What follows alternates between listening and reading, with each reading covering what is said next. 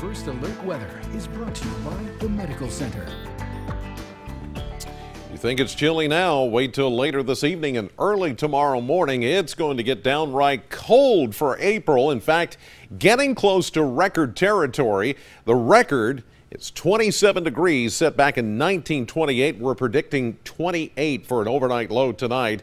Early Wednesday morning, therefore the hard freeze setting up across southern Kentucky. All is clear now on First Alert Live Doppler radar after we had the rains this morning, and out east of us even a light coating of snow, mostly I should say, in some of the grassy areas and on some car tops and back decks and some grills and lawn chairs that have already been set out for the spring. We're at 45 right now, and as I mentioned earlier, if you're headed out to the Hot Rods baseball game, it is now the doubleheader, by the way. It is now underway at Bowling Green Ballpark, but you want to take a coat with you, not just a jacket, but a coat, because temperatures will be plummeting pretty quickly as we head on into the evening hours. In fact, we're at 45 right now, but it feels like 37, and that's the key because of the winds out of the west-northwest at 12 to 18 miles per hour. It is going to feel a lot colder than what the actual temperature is reading.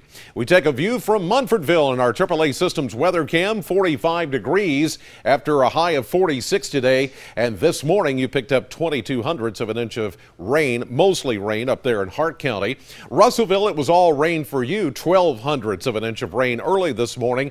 You're now mostly sunny and 43. These clouds that you're seeing there in Logan County beginning to depart. In fact, as you look further west, just a few puffy cumulus clouds in Greenville. Your temperature at 43 degrees, and you picked up only 0.03 of an inch of rain in Muhlenberg County early this morning. But as you can see, east of us, it was a combination of rain and then over to some wet snowflakes, enough to coat the ground in a lot of places, but not too much trouble with this because surface temperatures, roadways and such, was much warmer than the actual air temperature. So we had the cold air making for the snow showers, but it didn't cause any travel issues, and now things are mostly clear on the radar view. High pressure clearing things out for tonight, and as it sits right on top of south central Kentucky this evening, that will relax the winds. The skies will be clear.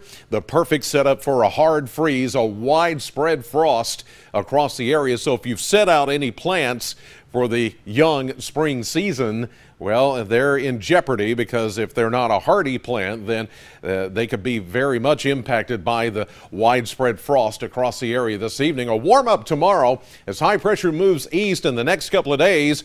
More of a southerly flow kicks in, and that's going to help us warm back into the 60s, as you saw in that 7-day trend chart.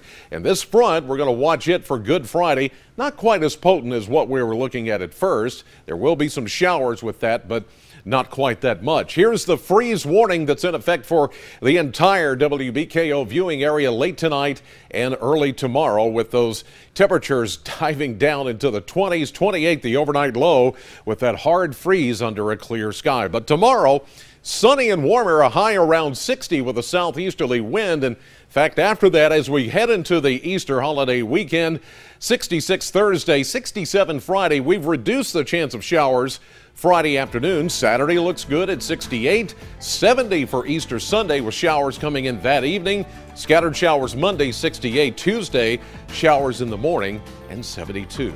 We're back with WBKO at 5 in just a minute.